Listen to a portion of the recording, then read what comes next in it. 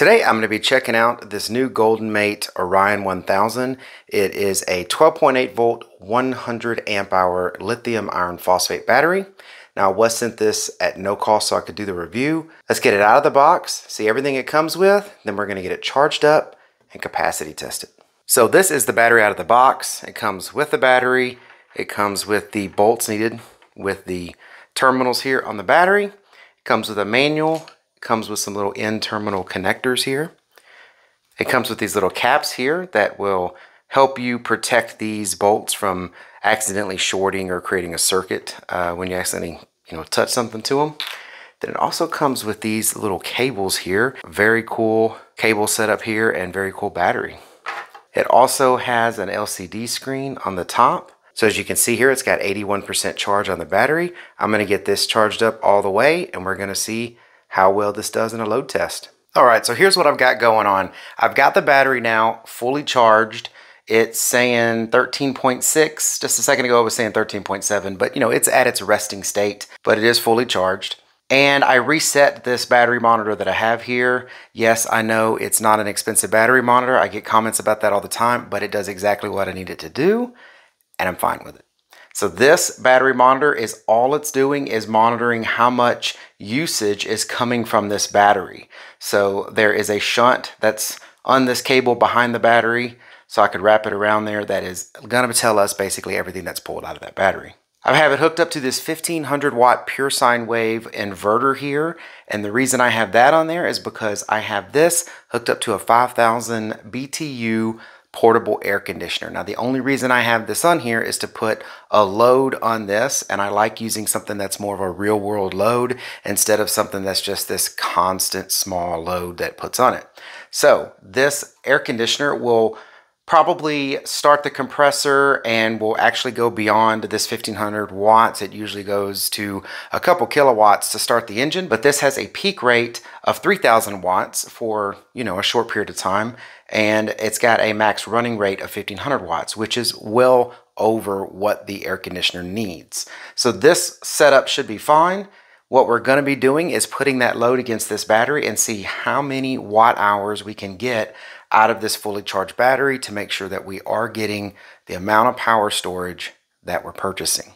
And I don't know if you can see from the angle of the camera, which you probably can't, but it says 100%, and in this LCD it also tracks how much wattage is coming out of the battery and how much wattage is going into the battery. So that's coming from the BMS, and that I can basically just compare to this battery monitor to make sure they're pretty close. But that's it. Everything is set up for me to get this test going, so let's do it.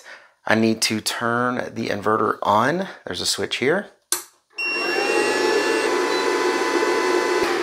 So when the inverter first turns on, it runs through a little self-test, which it just did, but it also powered the air conditioner. So the air conditioner kicked on, and the air conditioner is running with just its fan right now at about 76 watts.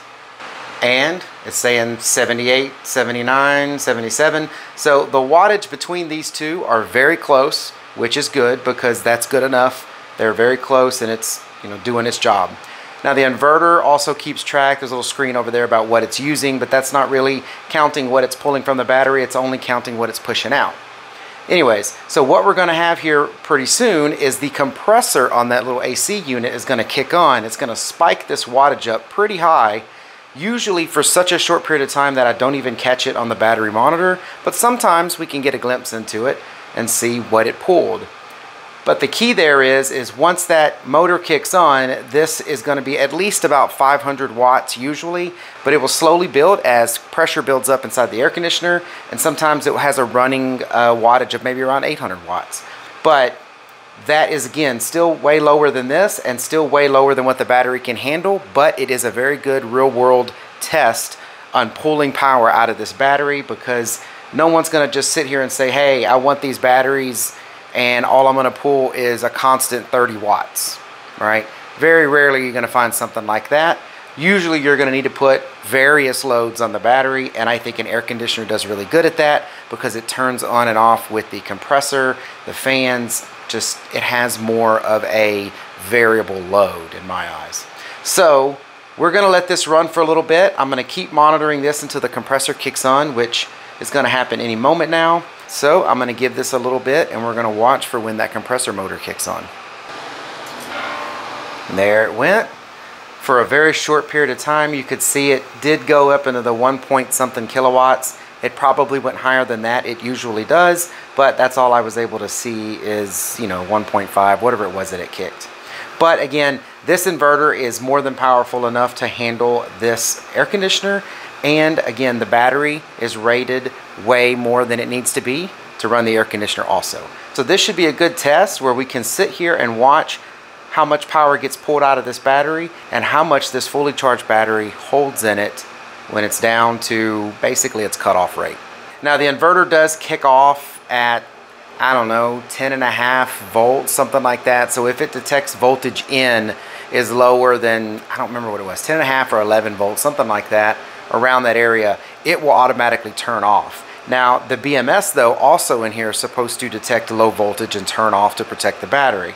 So if this battery monitor turns off when we're doing the test, that's because the BMS turned it off. It's basically turning off the power to the battery. But if this stays on and the inverter turned it off, that was because it reached low voltage and the inverter decided to turn off the power, and that the BMS said it still could put out some more power before it would damage the battery. Again, those are just the settings of the battery and the settings of the inverter. So we're gonna see what happens. We're gonna take a break and I'm gonna come back in here when this tells me it's getting pretty low. All right, so I came in here because I see that the settings are now showing it's getting probably pretty close to the bottom of the battery here. It's at 99.6 amp hours, 10.9 volts is what it's reading, 1.23 kilowatt hours. So 1,230 watt hours. And we're gonna see what else we can get out of it. We're gonna see what turns off first, if it's the inverter for low voltage or if it's the battery for low voltage. And there's the beeping. So that's coming from the inverter. The inverter is saying it's detecting low voltage. The inverter thinks it's at 10.4 volts. I mean, it's still running at 64 amps. I mean, it's still got the compressor and everything kicking, so it's still doing a decent load against this, even at this low voltage right now. So the battery is still putting out what it needs to. And that's it. The inverter kicked it off because the voltage got too low. But let me go ahead and turn the inverter off. And that's it. So yeah, I mean, the battery is doing good, rated at capacity. The ratings on a lot of these batteries are also at a lower wattage draw off of this. So I definitely put it at a higher wattage draw than most of these would be considered when they get rated. So yeah, it definitely performed well, definitely lived up to the specs that it said it would live up to. The other cool thing about this battery too is it is Bluetooth enabled. I mean, these are really good specs for this battery. The voltage disconnect in the BMS is around 10.4 volts from what I read. So this didn't really get there. It was pretty close. This turned off before the BMS did, but as the load was on it, it was starting to get pretty close to that. So we were right about the point where one of these two were going to kick it off. So if we had a smaller load on this and we continued to pull more power out of this at a lower ampage, we could probably get quite a bit more out of this battery since it is resting at 11.3. Not a whole lot more, but you know, maybe another 5 amp hours, something like that. So it definitely lived up to its amp hour rating and its watt hour rating. Also, if you notice the LCD here, I mean, it does have high temperature and low temperature cutoffs. It shows you your input voltage, your output voltage and everything, and that's the LCD that's on top. It also comes with these communication cables, and of course it's got the app. You know, go and load the app on here. It's going to give you all the information about the battery as it's being used. If you want to be able to keep an eye on your battery, these are good apps to use. And you can usually go in there and put in more than one battery. So let's say you had 8 of these in a battery setup. You could name all 8 of these batteries different. You could put them in slots, call them slot 1 through 8, whatever, and you'd be able to monitor all of them through the app. So very cool setup. I really like the battery. I like what they did here. And when it comes to value, it's priced competitively. So it's a pretty nice battery. Definitely something that I would put on the list if I was building out a big battery array. Well, I hope all of this information was helpful. I am going to have another video on this battery because Part 2 is going to be disassembling this battery to see what's inside and see how well this thing is put together. People have asked for that, so I'm going to start doing it. So watch for the next video on this battery as I take it apart and we check out everything inside of it. Don't forget to like the video, subscribe to the channel, and keep an eye out for the next video. Thank y'all very much for watching. Take care.